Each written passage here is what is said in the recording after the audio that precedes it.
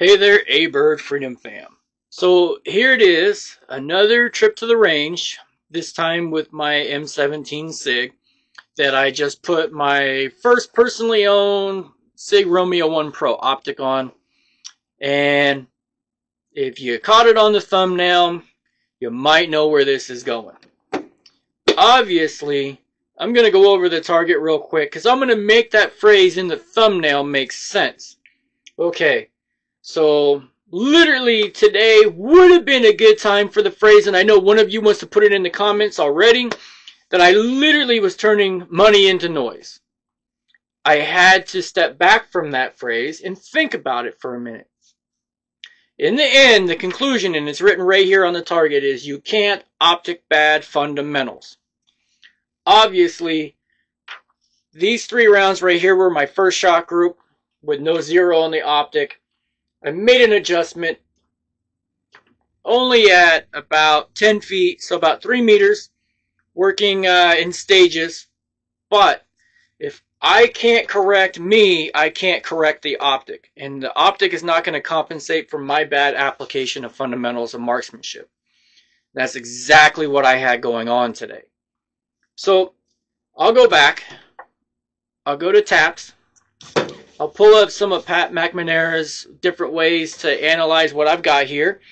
And I'll study up on the fundamentals, and I'll get some dry practice or some dry fire, however you want to say it. I'll probably get some work on the Mantis.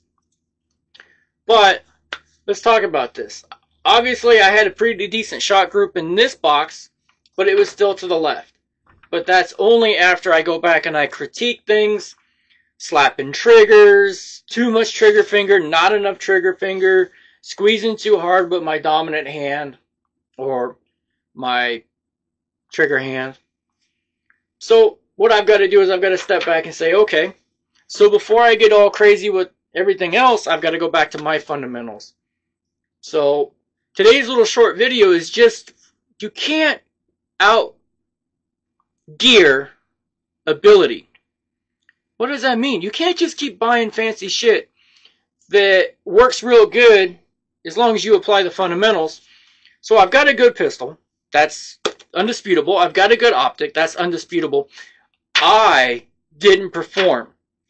So I figured I would put this target up, and I would, put out the fact that I shot lousy groups. I shot low and left. And rather than just writing it off as a bad day or the optic sucks or the gun sucks, no, I sucked. So this is just to show everybody, even if it's a quote-unquote bad day, pull some good out of it. So now I'm going to go back. I'll work on my fundamentals, and I'll come back, and I will get, the optic zeroed correctly. And I will also apply my basic fundamentals that I'm neglecting. My shot groups will not only tighten up, but they'll go where I want them to go. So today's theme is you can't optic bad fundamentals. In other words, you can't rely on a piece of gear to get you better. You need to be better so that the gear performs like it's supposed to. If you have any tips or tricks in cleaning up bad shot groups, bad shot placement, don't be shy. Throw them in the comments. And then, too, I might just post some videos when I'm actually working on it and share it with everybody.